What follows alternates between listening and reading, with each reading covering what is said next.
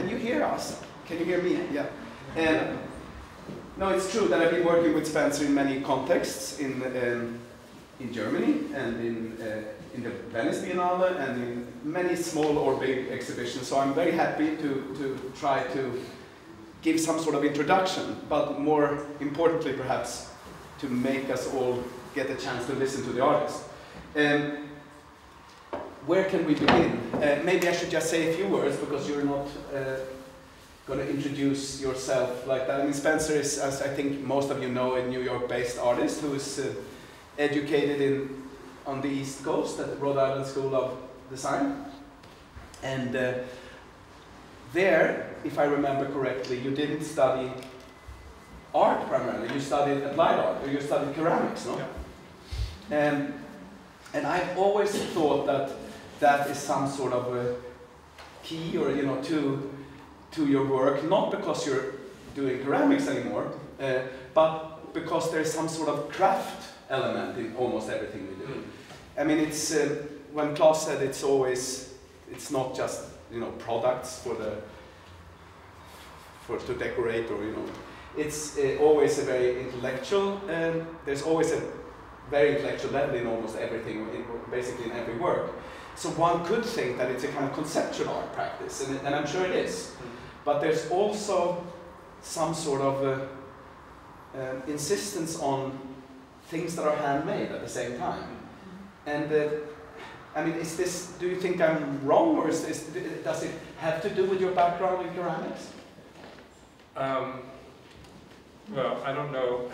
I don't know where it comes from, but I like making things, and I mean, I like and like, for example, this drawing, which is made just by rubbing pastel with my hands into the paper, is something that I worked on in New York, and then wanted to sort of see what it looked like here, and so continued working on it here during the installation of the exhibition, and to just sort of work with the powder and rub it in, and to have something come from nothing is I think the great pleasure of being an artist. And, but I know, I mean, I'll just interrupt you so that I know that Rhode Island School of Design is many things, but among teachers who were there were actually the founder of conceptual art, basically Joseph Kosup was there occasionally, and I wonder if your art is not a total misunderstanding of conceptual art. I mean, why would you start making things with your hand? Conceptual art is not about that. Well, no, but I mean, the fact is I also got kicked out of the ceramics department, so I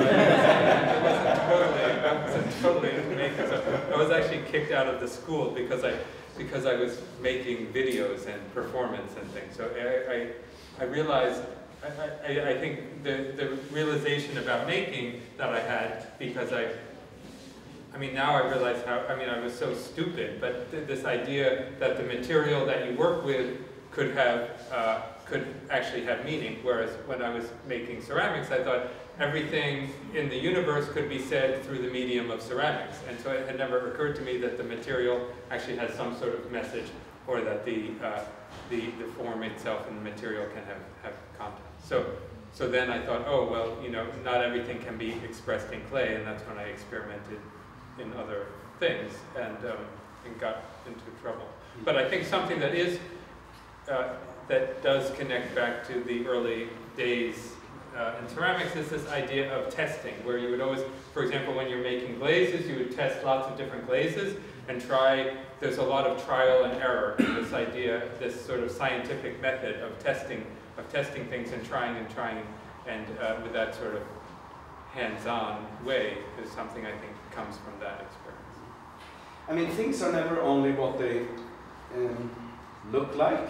There's always some sort of hidden message, or there's something in each piece. And I mean, for the first time, maybe you've done it before, but I've never seen it before, that you do arrangements with flowers or with plants, and we can all see that they have some sort of, that there's some sort of color pattern or color, some sort of logic in them. They're different, they're not just random, but I know that they relate to quotes from a little book by Ludwig Wittgenstein, And maybe you can just say you what could just you are. tell that from looking at it, right? I see it. No, but I cheated. I read the press release. No, but I mean, Wittgenstein, who some of you know as one of the influential philosophers of the 20th century, he wrote a very strange book. The last thing he wrote were marginal notes reading Goethe's color doctrine, Farbenlehre, and people have misunderstood that book, thinking that he had some sort of color doctrine on his. He was more kind of interested in how do we see colors and how do color actually signify and what is a color. And this is a book that is not so easy to understand, but you have somehow, what can one say, not illustrated it, but almost. Yeah, no, it is.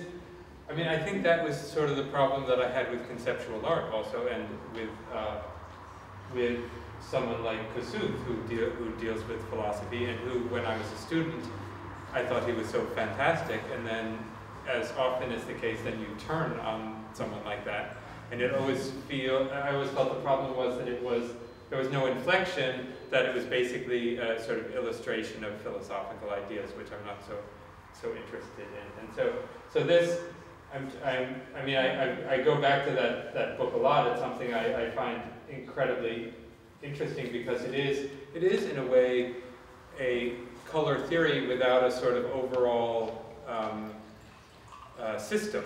I mean, it's very it's anecdotal, it's incidental, it's a lot of epigrams. So it's not a complete system, a color theory that like Goethe or Newton made. And so I think for me it's about looking at the world and also like thinking of doing something. I mean, I wasn't exactly sure what I was going to do. I mean, I knew sort of what I wanted to do, but some of them I'm particularly fond of. For example, the third one from this side is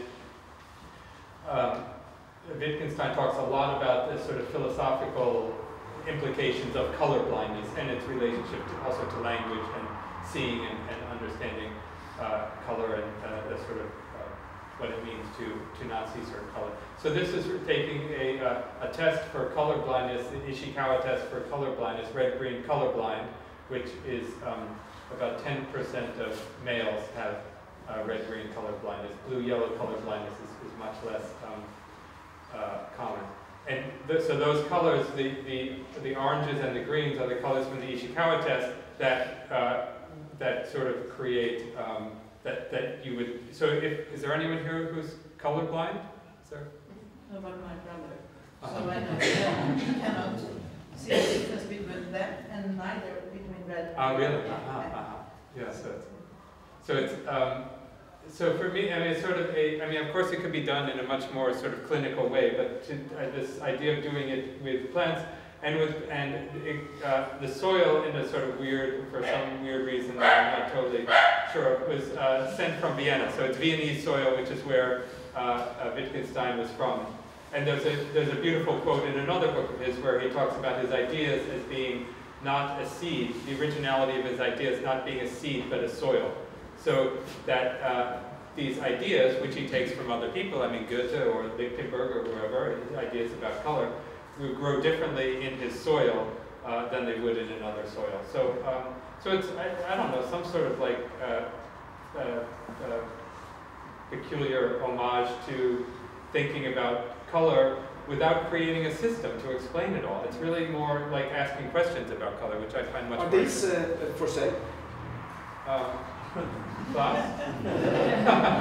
but I mean, so if you collect it, if you actually acquire it, I mean, if someone here wants it, or if we want to have it in the museum or whatever, what do we actually buy? Yeah, I was thinking, because this is an experimental thing, and I was thinking, oh, it would be so great to create a huge garden. I mean, out of more than 7 remarks, you know. I mean, there are probably more than 30 remarks that could be used to create these sort of these arrangements. So it'd be fun to create.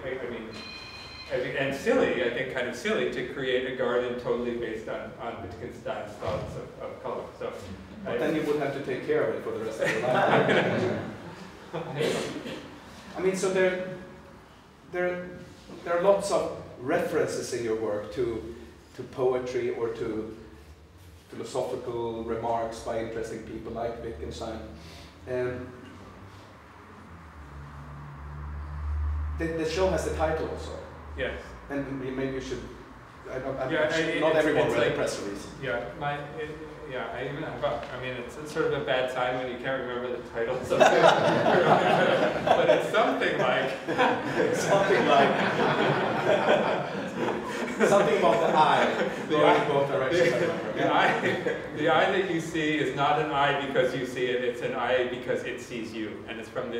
It's a quote that I found in a book by the amazing sort of classicist and poet Anne Carson, and she's quoting the Spanish poet Antonio Machado. So I love this idea of seeing as being a sort of two-way street, and this idea of these I mean these sort of not necessarily perceiving, but like shooting their color information into our eyes somehow. So, but also this idea of course, of the subjectivity of vision, which is what's I think present in all the work. So, protest from the audience. And so I visited Spencer in his studio upstate New York, or on the border between New York and Connecticut. And then on my way home, I realized that Jasper Johns is in the same village. And then 10 minutes further is Ellsworth Kelly, although he passed away. And then I started to develop a theory about who you are, or rather who you want to be, or who you are becoming, and that you're placing yourself very strategically. I mean, Jasper Johns is, someone who did, you remember the early Jasper Johns things with figures or numbers and colors, and it's a kind of semiotics of vision and language. There's never pure vision, it's always language. And then there's the greatest, I think, American artist for me, Ellsworth Kelly. Just like unbelievably visually beautiful things. And I think that's where you try to be. Am I correct? I don't know. But then I also know that now you're a little bit in the south of France. So there are always bigger fish. So, behind Ellsworth Kelly is, of course, Matisse. So somewhere in that world, but joke aside, I think it's to do with these references are maybe random, but they are artists who are interested in visually beautiful things and in visual impact, but also with some sort of linguistic or poetic kind of infrastructure. It's never just what you see. It's also, especially in Jasper Johns, one can see that it's some sort of philosophical investigation about what you can see. Yeah, I think it's also a fear of color on some level, a fear of color. I mean, sometimes some of the pieces, when we will talk about this wall in a second, sometimes you get the sense that it's verging on abstraction or even on monochromatic things. But it's never really just. I mean, I know some of your works. For instance, there's a kind of gray monochromatic piece, but it's actually depicting fog. So why? You never let just things be abstract or monochromatic. There's always some sort of excuse that it's actually not abstract, because it's what you see if you're on the Empire State Building and it's total zero visibility. And so you're always playing with abstraction or pure visibility, but it's actually always some sort of, when you understand the piece, there's something else to it. Yeah, I mean, I'm interested in that idea of making a connection to the world, and so it's not just, I mean, that there is a sort of some sort of back and forth between this action of seeing, this sort of phenomenology of seeing or whatever, and what it is that you see, and whether it's the eye or something else. And so I think, I mean, I love abstraction and I love looking at abstraction, but I'm not interested in making abstraction because I feel that it's I feel that I don't have anything to add to that particular. Because it's exhausted, or because you cannot come up with any new version of what abstract could mean?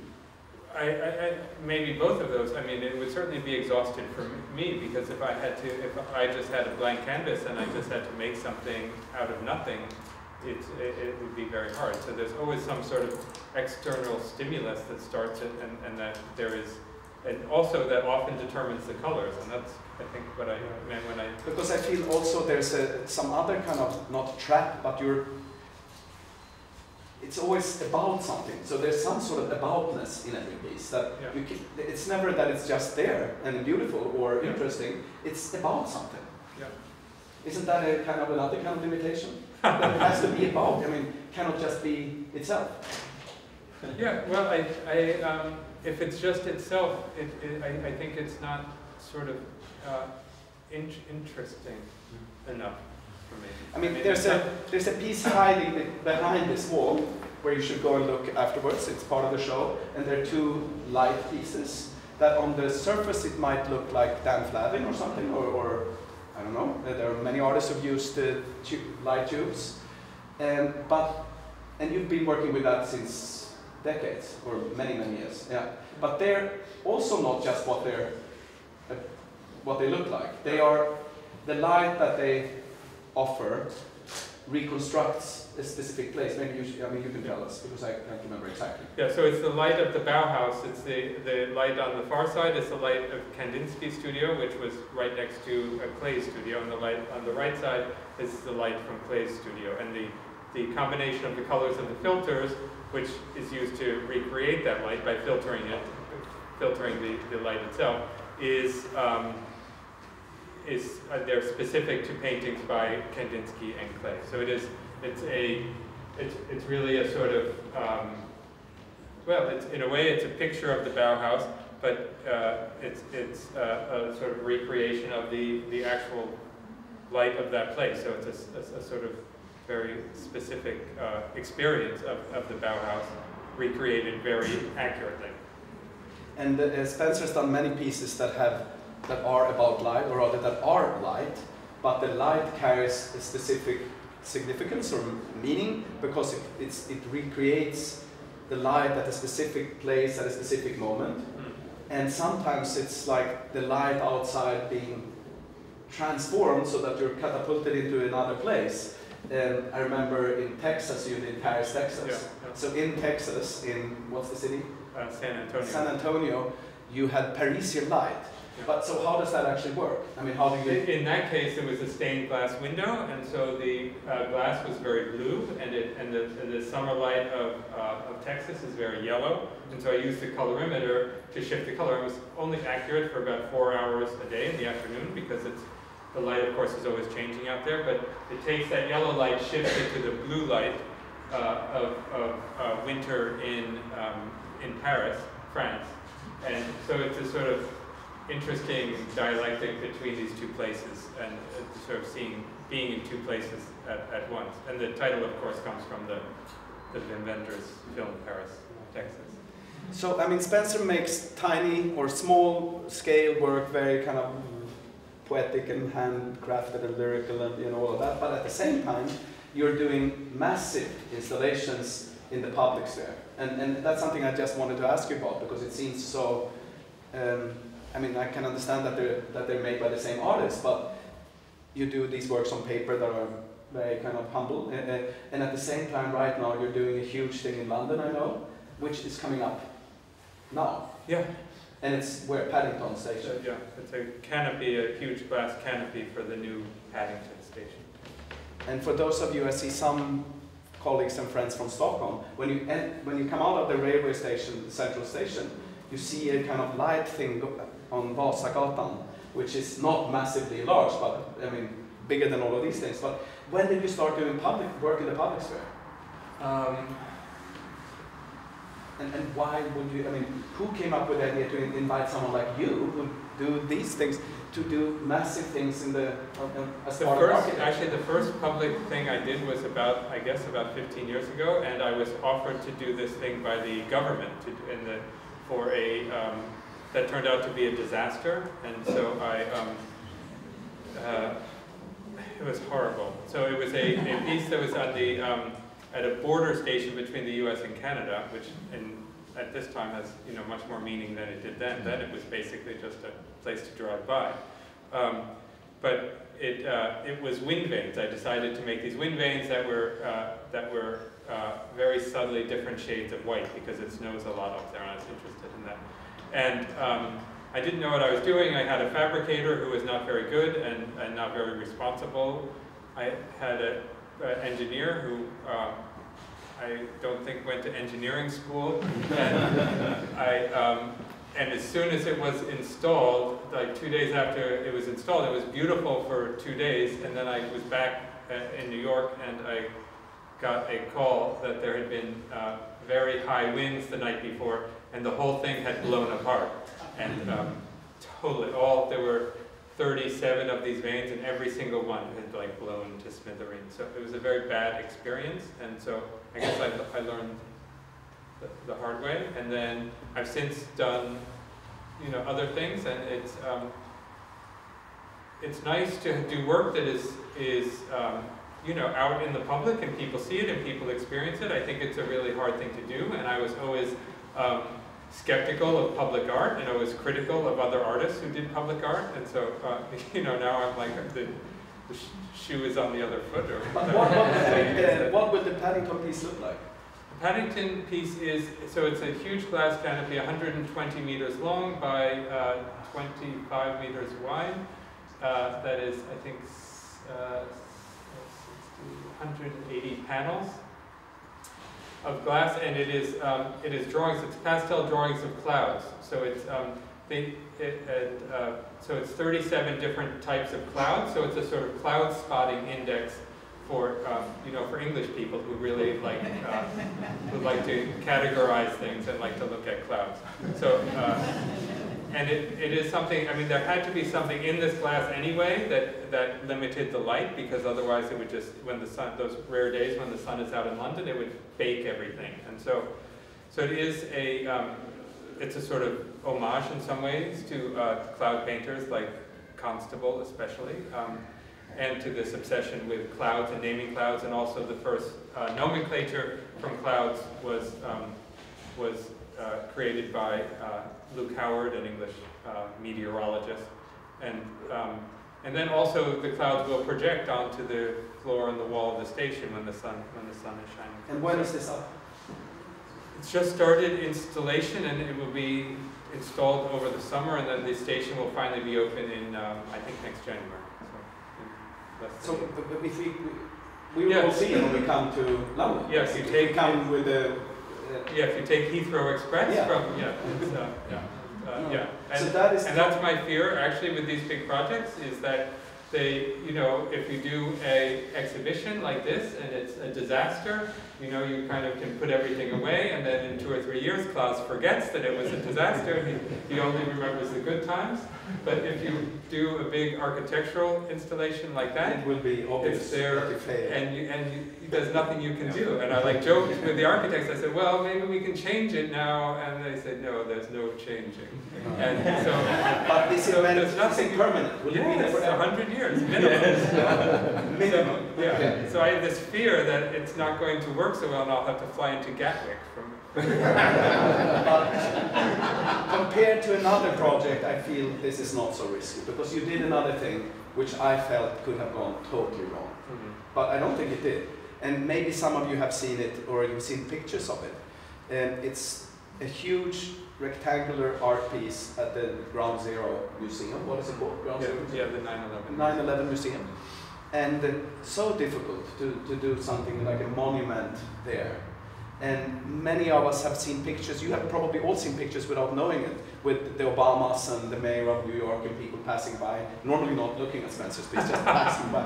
But then there's a famous piece which my mother is so obsessed with.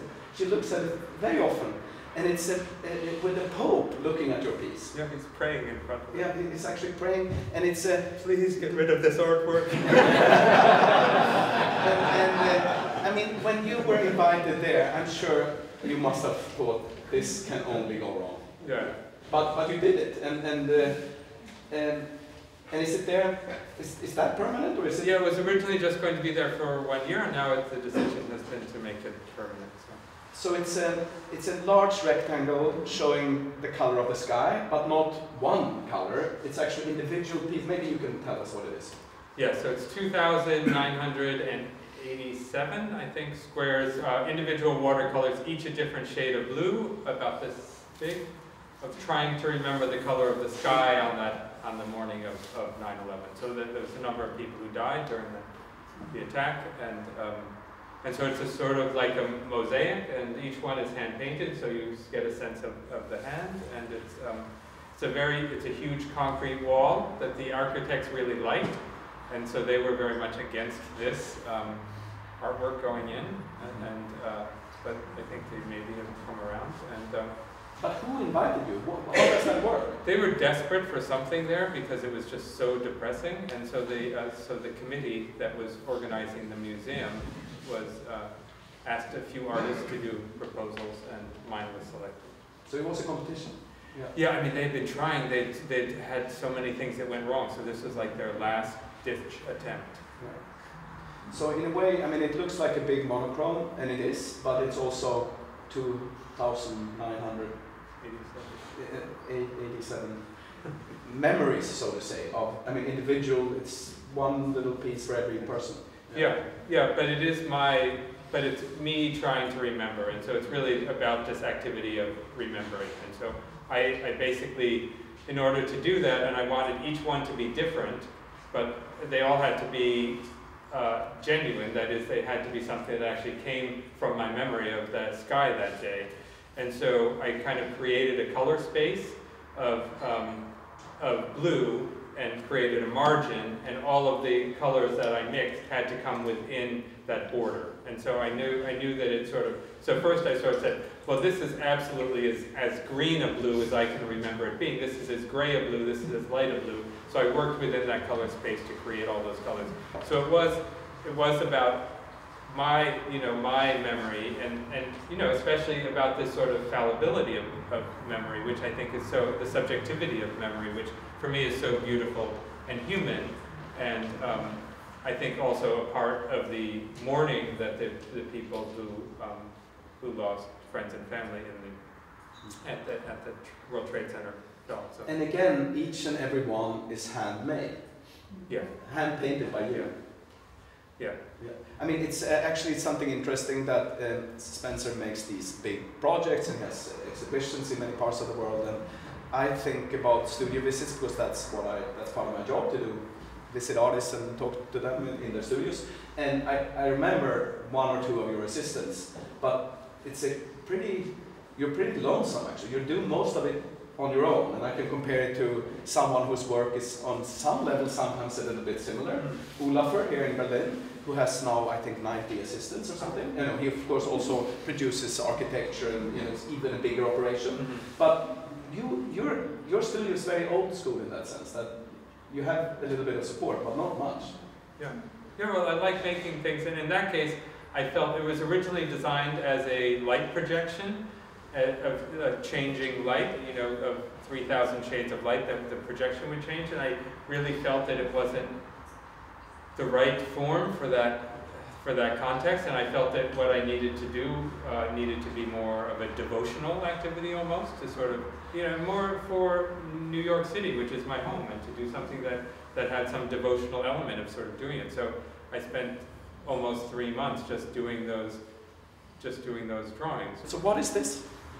This is really a collection. It's called Pollen, from a novelist title of a collection, and it's sort of fragments of kind of small ideas and observations of different things that I have been working on and thinking about for 20 years. The oldest little drawing, which is the blue one, on the upper left, which is a drawing I did. I was very interested in seeing what Icarus saw when he fell into the sea, so I made elaborate plan. Well, I did research finding out where it was that he fell, and then went to the closest island to where he fell and did drawings of the sky and the sea, so I could see what he saw when he fell.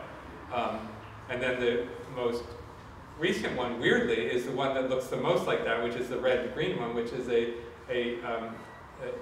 drawing of the smell of spring just from 2 weeks ago. when I had the first whiff of spring in New York. And so it's a sort of synesthesia experience. And so the beginning of the smell is at the bottom, the end of the smell is at the top. So if you know that sort of rich, fantastic smell of spring finally coming and everything melting, that was my attempt to create that smell. So it's different things that are connected to ideas about logic and mathematics and time and observation. And the squares, for example, is squared squares. So it's the smallest number of squared squares of different sizes that can fit within a square, which is 21. And in that case, there is a color system, which is the color, all of my Winsor & Newton watercolors. I put in alphabetical order and then a numeric order. So square number 1 is the smallest one, and that's alizarin crimson. And square number 97, which is the biggest one, is yellow ochre. So that's an example of a color system that I really like, because the system makes the decisions. So all of these, it's a very different work. It's not something, I've never made anything like this, but I had this idea of having these small little fragments, which I've been reading a lot of in the last few months. So, I mean, you know, I guess it's a really sort of obvious and undigested response to things that I've read recently and have really admired. So, so again, they're all observations about perception, perception's relationship to other capacities such as memory or linguistic kind of. Yeah, well, this is actually a really new one too. I've done this before, which is a star. So this is the star Kaf, which is in Cassiopeia. And so you can see that little dot there. It looks white, but it's a slightly yellow star. And so that star is 54 light years away, which is the same age as me. So the light that I observed looking at that star is the same age as I am. So I like to make, I mean, it's some sort of a weird connection to the universe somehow, which I like to do. And I've had various stars over the years because, you know, I mean, the star is always the same. You know, if you're like 25, you have a light star that's 25 light years away. You after your birthday, it's no longer your star. So you have to find new stars to have. Since we're going through the whole show, and this is a kind of little tour, basically, now we can't see it because there are too many people. But on the back wall, there are other kind of observations, and if I understood correctly, they're all from your studio, right? Yeah. So these are all photographs. The third one the second one from the right was the first one that I did, and it was these sort of amazing forms that these light projections that happen on the walls of the studio at different times of day. And I mean, I love just being alone there, and one nice thing about not having assistants around is that no one's watching you and no one's judging you, which is of course what they're doing all the time. You're basically paranoid about your assistants. So I mean, I love just sort of sitting and watching. So after I saw that one incredible moment, I started watching it at different times of day. So it's a sort of sequence. It's not all one day, it's a sort of composite within 2 weeks. So the first one is this first thing in the morning at like 6:45 in the morning when the sun is bursting in from the east, and that's on the west wall. And the last one is the sun coming from the west, of course, onto the east wall. So it's also a sort of, it's a kind of a circumnavigation around the room in the opposite direction in which the sun is moving through the world. So. But it's you know, kind of within the tradition of like a picture of the artist's studio. And also what I like is the sun, when the sun is out, hits this wall a bit, and so it becomes activated by the real sort of solar event in this space. And that relationship between the light in this space and the work in this space is something that's really interesting to me with that work, and also this fog work, and then of course the light, which is really a big part of the plant work as well. I don't think we're going to go on forever, but this is a chance to also, if someone has a question or a comment. Is there anyone who wants to ask Spencer anything about the show? I have a question because I'm working in the building in Stockholm, where you have made the installation. So I'm a little bit curious what is behind it. Yeah. But everyone has not seen it, but it's a light work. Yeah. So and it's also flashing a little bit. Yeah. So that is a piece that's based on the light of Times Square. So I was interested in, so that's the idea is sort of it's kind of silly, but taking the light of Times Square and bringing it to the center of another city. So each of those panels, when it lights up, so I used a color light meter, which I use the same that I used in the Bauhaus, to measure the light in Times Square, which is always changing. So I think there are 15 different panels in that work, and each one is a different moment of the light in Times Square. So, and it is a sort of homage also to the great New York paintings of Pierre Mondrian, the Broadway Boogie Woogie. So and so the colors sort of reference Mondrian a bit, and trying to sort of take this energy of New York and transport it somewhere else. So when you're standing there in front of that work, you're having the same experience as same sort of light experience as you would have with the changing light in Times Square. So it's this idea of the sort of energetic. But I mean, it's the first time I ever took artificial light and recreated it. I'm usually more interested in using natural light of a place, like the Bauhaus, someplace, and changing it and bringing it somewhere else. So it's sort of taking something to another place.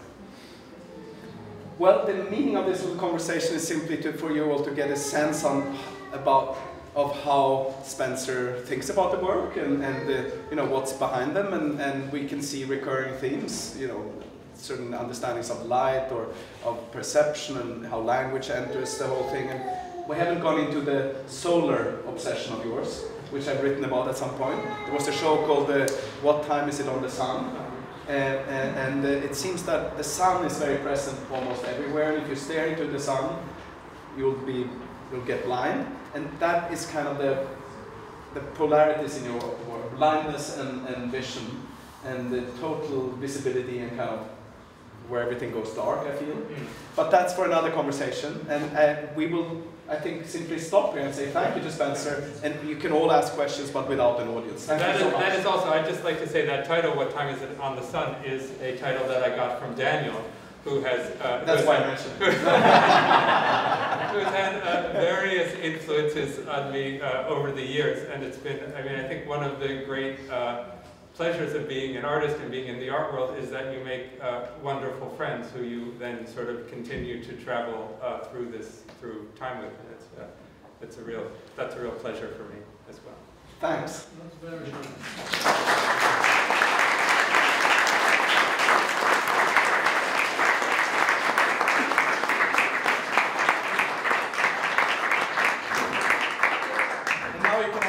Whatever you want. Tjena.